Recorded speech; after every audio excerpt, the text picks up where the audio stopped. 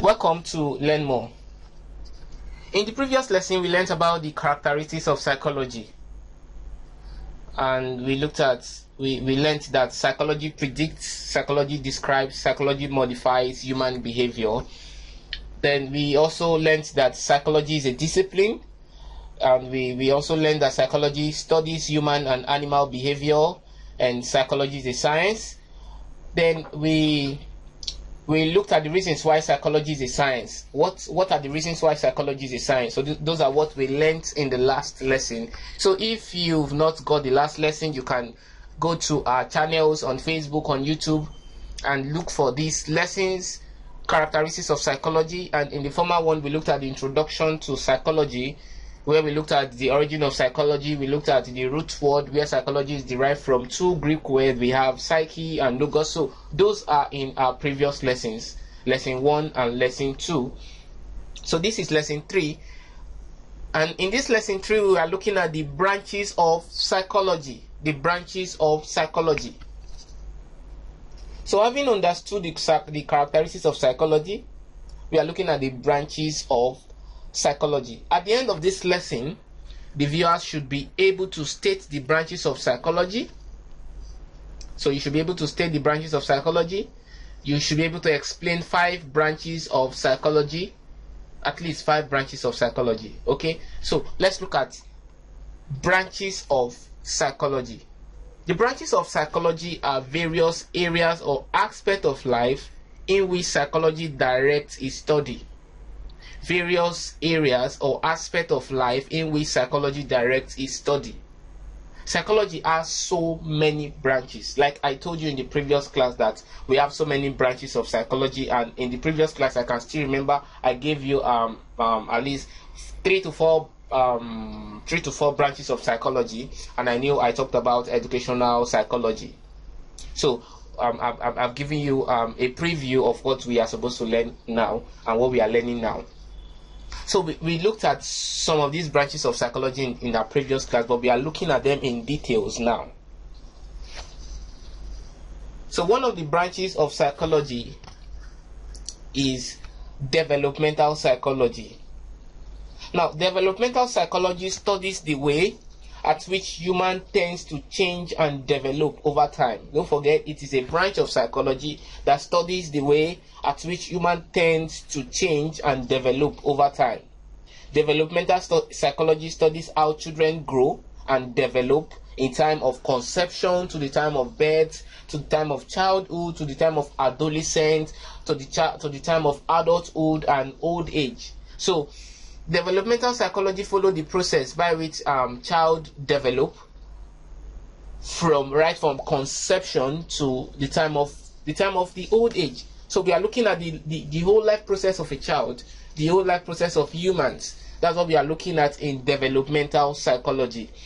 Developmental psychology studies the effect of heredity and social and environmental factors on humans. The effect of heredity, social and environmental factors on human. So here it's where we looked at how heredity now coming from the gene of your father, the gene of your mother, coming together to play a role in your life, bringing these two genes together in your own life, forming out a new life now in you. These genes are very, very responsible to the kind of person you are. Yes. So most children they develop some genes through the characteristics of their father and their mother coming together to play a role in their life. So developmental psychology study the effects of heredity.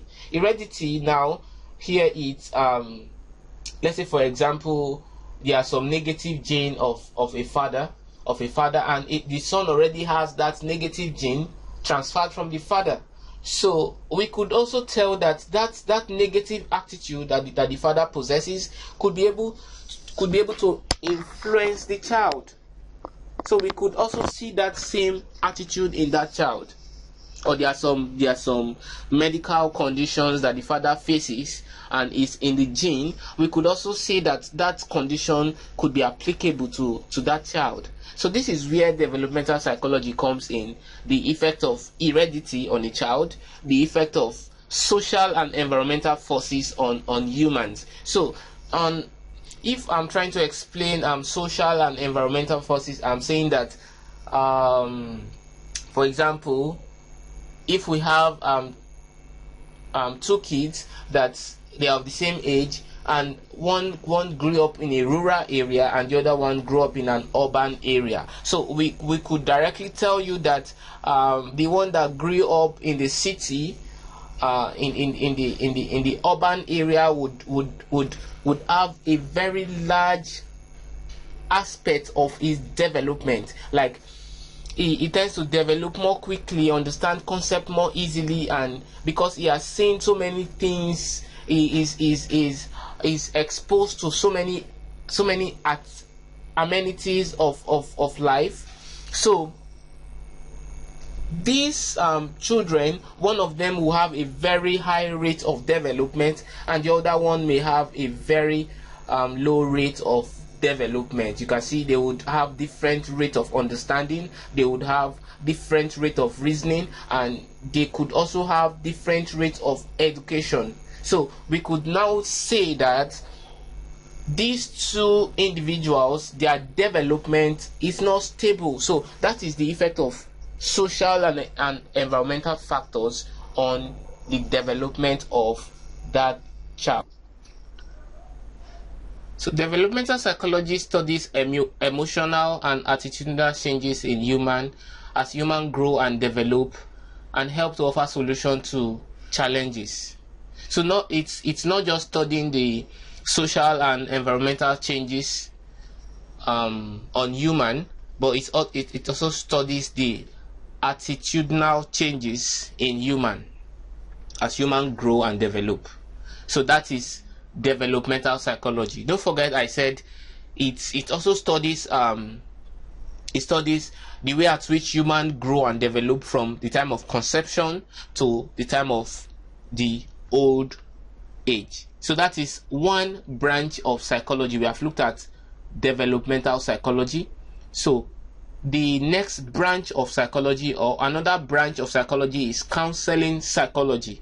Counseling psychology is an aspect of psychology that studies personal, social, educational, and vocational problems. It studies personal, it studies social, it studies educational, and it also studies vocational problem. So in counseling psychologies, the experts are trained to listen to people and give them advice about their problems. So we have a counseling psychologist. You would always find a counseling psychologist in so many fields of life. In counseling psychology, people facing social, educational, emotional challenges are given solutions by experts. So we can find most of these counseling psychologists in higher institutions, in educational sector. We can find them in social gatherings. We can find them in so many organizations. They tend to give solutions to human. So that is counseling psychology. They try to counsel humans. Then we have clinical psychology. Clinical psychology is another branch of psychology. Now, clinical psychology is a branch of psychology that applies the psychological theory in solving clinical problems. So here, psychological theory are being applied to clinical problems to provide solution to them. This involves trained experts who use their competency to administer treatment on people with emotional problems such as maladjustment, mental instability, etc. So clinical psychology often work in hospitals, in clinics, in mental homes, in order to provide solution to individuals in the clinic. So that's clinical psychology. They provide solution to humans in the clinic, in the hospitals, wherever we have some cases. So we have looked at three branches of psychology: developmental psychology, we have looked at counseling psychology, we have also looked at clinical psychology. So we are going to social psychology. Social psychology is an aspect of psychology which engage in training people to understand their differences. It trains people to understand their differences among individuals, among humans, among groups, among people of the same culture, people of different culture, and so on. Social psychology studies the difference among people in the same tribe, people of different tribe, and relationship between them, relationship between intertribal connection and conflict resolution. So that is for social psychology. They are studying majorly people of tribe, how people of the same tribe relate to each other, how people of different tribe relate, and how they could relate better, and what could be done in order for them to understand themselves better. That is social psychology. Then we have psychometrics. Psychometrics is an aspect of psychology that studies and measures human attributes and behavior. It studies and measures human attributes and behavior. Attributes such as love, such as intelligence, such as achievement, such as interest, such as fear, they are measured with different measurement instruments like interviews, like questionnaires, like tests, etc. So like I said, psychometry is an aspect of psychology that studies and measures human attributes and behavior. So in psychometric, we are measuring human attributes like love, we are measuring intelligence, we are measuring achievements, we are measuring interest, we are measuring fear, and these are attributes of humans. So we are measuring them by the use of some measurement instruments like questionnaires, like tests, etc. Then we have educational psychology. Educational psychology is a branch of psychology that applies the knowledge of psychology in solving educational problems.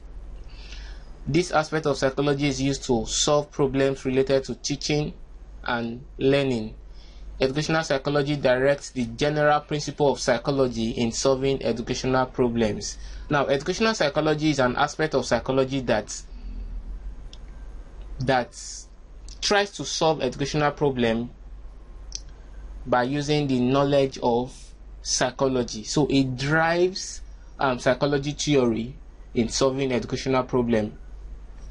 Educational psychology explores the following. It explores the psychology of children and their patterns to response to learning. It explores the impact of heredity and environmental forces in teaching, learning, and the development of the child.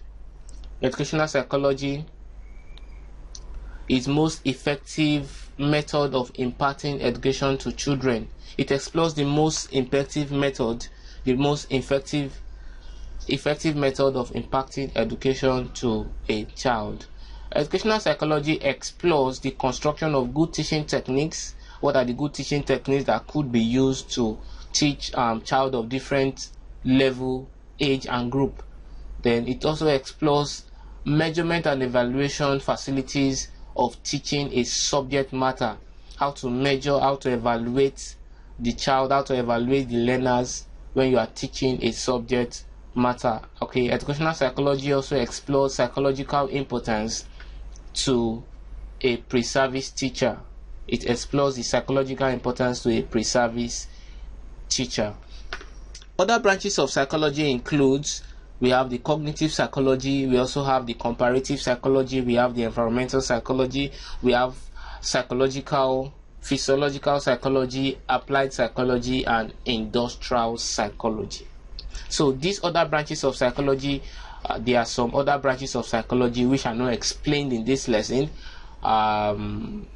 We would see how we'd go about it, but it's not explained here. But these are some other branches of psychology. In summary, we have learned about the branches of psychology. We looked at the developmental psychology, we looked at counseling psychology, we learned about the clinical psychology, we learned about social psychology, we learned about psychometrics and educational psychology. So in the next lesson, we'll learn about the other branches of psychology. We would look at cognitive psychology, comparative psychology, environmental psychology, physiological psychology.